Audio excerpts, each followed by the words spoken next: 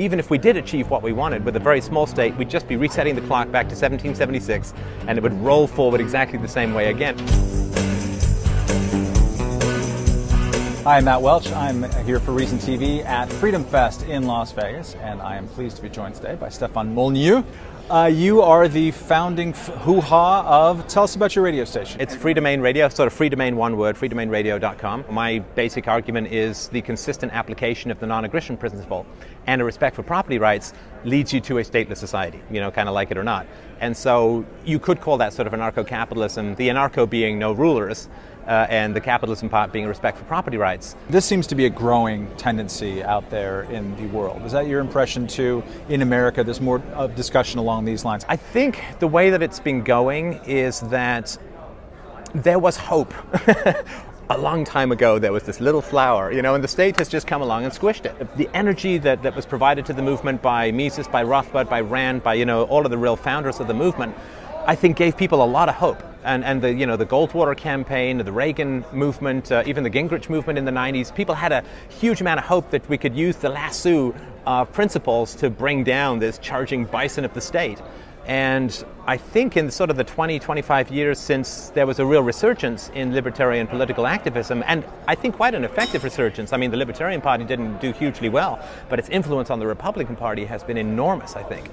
And it really has not worked in any way, shape, or form. And the government is, 5 to 8 times bigger now than it was in the 70s when the movement started, with the goal of reducing it. And so, right. And its growth seems to be, it's a permanent feature. Yeah, I mean, it's massive and it's ever increasing. So I think people are saying there's something wrong with the political approach. There's something wrong with trying to restrain the beast called the state. Right. That's already making the compromise to begin with. Like you're ceding the territory by, Well, the argument, school vouchers is selling out. Yes. Right? Well, school vouchers is just a way of, giving the public sector unions more control over private schools in the long run. I think that's the way it's going to work, right?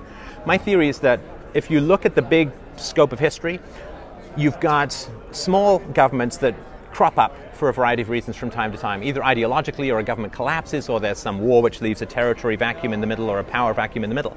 Rome started as the smallest government of the time with real focus on trade and infrastructure and minimal interference in trade. It grew to be a massive empire. If you look at England when it started experimenting in free trade, what grew out of that was the British Empire. If you look at America, which was the experiment of the smallest conceivable government, what grows out of that is the largest government the world has ever seen.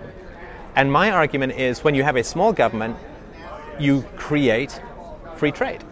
You create the, classic sort of von Misesian or Austrian economics argument, which is that if you don't interfere, you get massive efficiencies. You get the correct or rational allocation of resources through the price system without the interference of the swords of the state.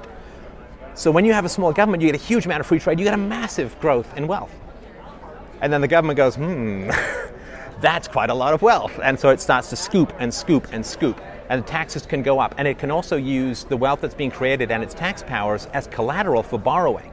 Right. And then once the government can borrow, it can buy votes in the present by selling off future generations, which is kind of where we are now. So my argument would be, even if you do collapse the state to something very small, you then create this huge growth in wealth, which the government will then use to grow.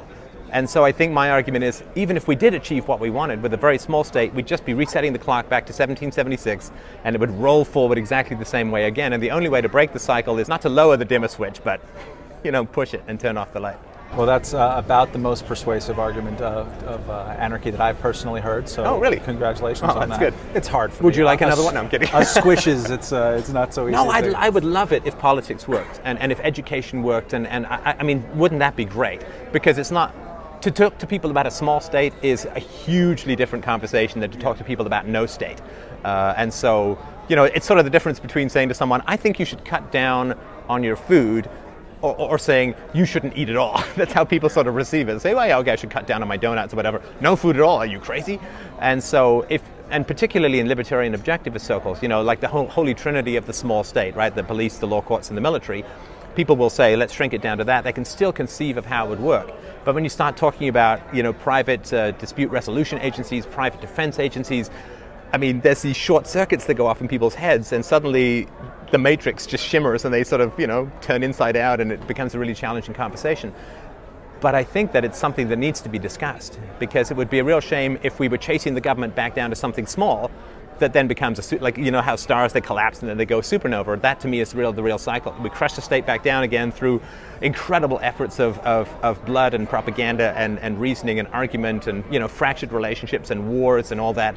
And then it just keeps blowing up again. So I'm just really interested at least exploring on how we might be able to break that cycle.